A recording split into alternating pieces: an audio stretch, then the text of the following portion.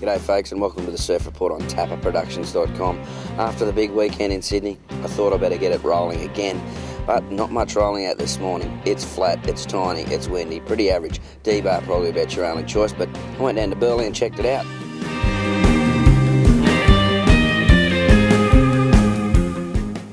Flat as a tack and windy conditions at Burleigh. Well, a couple of miles out there, few swimmers, water temperature's 24 degrees, and those south to southeasterly winds supposed to continue for the next few days. Nothing too flash, and well, looks like maybe Lake de Savo will kick in the swell, or with that high tide around 11 this morning.